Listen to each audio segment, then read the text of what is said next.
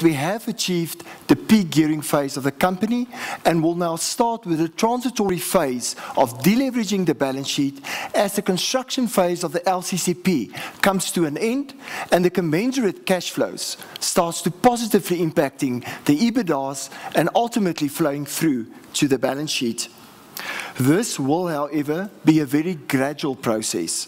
The capital expenditure forecast for the year is 38 billion rand, which very much aligned to the capital forecast that we previously presented to the market, and it really ensures that we still keep on spending the sufficient sustenance capital as well as spending the capital to complete the LCCP.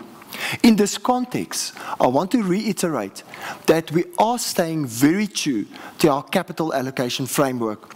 We are allocating sufficient sustenance and environmental compliance capital to ensure long-term asset health. We have, however, prioritized our growth capital to ensure that we specifically allocate growth capital towards the LCCP's completion and the PSA gas development in Mozambique. Going forward, we estimate and forecast our capital estimate for financial year 21 to be in the region of 30 billion rand. Discretionary growth capital specifically for financial year 21 will also be tapered down in our efforts to pursue the deleveraging of the balance sheet and to ensure that we manage and navigate peak gearing during this volatile period. We have to really manage this transitory phase quite carefully going forward and very much align with our capital allocation framework and principles. We did take the very tough but very necessary decision to cut and pass the interim dividend.